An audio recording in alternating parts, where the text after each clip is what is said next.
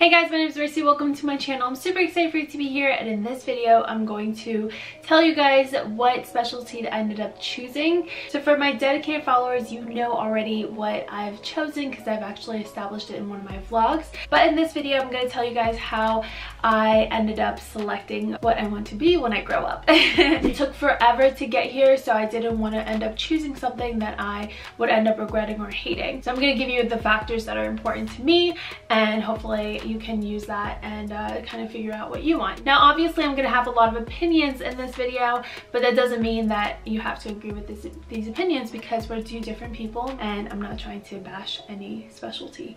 It's just personal preference, okay? Just wanted to put that out there because I didn't want to seem like I was just like, you know, being mean. Anyway, if you're interested in finding out my process, let's get going.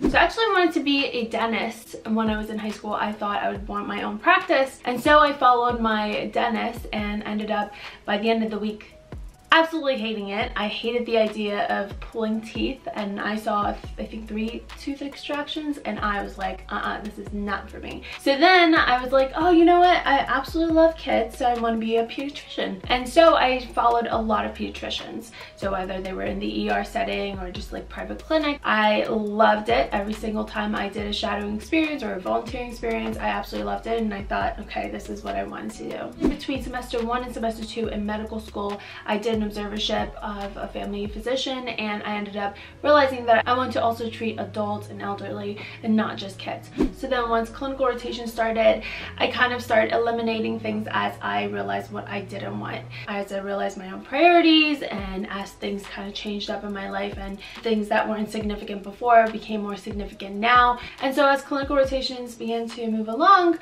I knew exactly what I didn't want. So lifestyle was super important to me, so that was criteria number 1. The other thing was salary. I wanted to make a decent amount of salary where I would be taking care of my parents as well, along with my own future family. And then something I absolutely, which is the most important, is something I love and want to wake up to and not feel frustrated all the time and feel regretful. So those are really, really important. I loved all of my rotations. I loved surgery, internal medicine, OB-GYN, family, pediatrics, psych. I loved it all. Emergency medicine, endocrinology, some electives that I did. However, I wasn't absolutely passionate about every single one of them, so I eliminated as I realized that my passion for it is not there.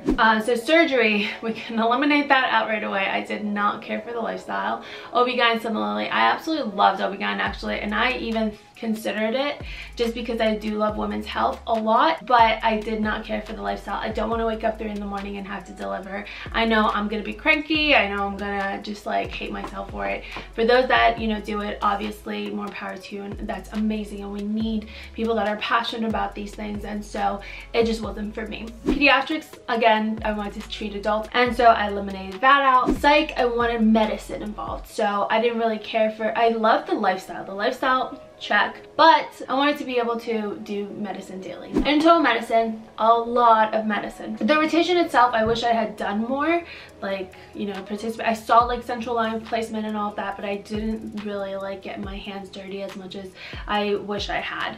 But I really liked internal medicine. And then with family medicine, I'm gonna be so real with you guys, I hated the idea that it was the easy specialty to get into. I hated that idea. But I think more so than that, it was because of a lack of passion, and then also I didn't really care for the salary because it's on the lower end out of all the other salaries. And again, that's not to seem some kind of way. This is just my honest opinion. Obviously, you shouldn't be going into medicine for monetary reasons. However, my point being that it's still something that we're going to look at and consider. Honestly, a lot of people specialize because the money's a lot more. And actually, that's one of the reasons a lot of people don't go into family practitioner, because of the salary. So that was a no. And so internal medicine was basically something that I kind of fell back on. Out of all of the rotations that I went through, that was essentially the specialty that I thought that I wanted. I always loved ER, but the burnout rate would always scare me away. I don't want to just do medicine for a short period of time and then, you know, retire really early. Like, I want to practice it for a long time. And so that kind of made me hesitant. And actually during my family medicine rotation, there was a resident, a third-year resident, who told me about the fact that you can do like an IM EM or an FM EM, where you do like for example, internal medicine for 3 years, and then you can do a fellowship of 1 year in emergency medicine. Obviously, you're not going to end up working in really big cities because most likely those big cities are going to hire someone that went through emergency medicine residency, which makes sense, but you would still have a chance in like less bigger cities and whatnot. So I thought, oh shit, like I could do IM/EM. So that was something that I then kind of sat on and held on to. As I did my internal medicine rotations, I realized the most that we can do is get them back to their baseline and then send them off home and try to teach them preventative measures so they don't have that acute exacerbation again. But this disease could have been prevented altogether, and that was so disheartening to me. As time progressed, I was becoming more and more disheartened. I was dismissing this one specialty that actually made the most sense for my personality, for my passion, and for lifestyle. It checked a lot of my boxes without me really realizing. I remember thinking, you know what, like I really want to be part of preventive care. I always say preventative, and I got corrected during one of my interviews. They're like, it's actually preventive, just so you know. Yeah, I like preventative. It's an alternative way of saying it's acceptable now, so I'm just gonna use it. It's fine. So yeah, I really wanted to be part of the preventative care. As soon as like that light bulb went off, I realized that, hey, like this is so freaking, I was about to curse, freaking exciting, and this is exactly where I'm meant to be, and this is where I can really make a difference in the health field.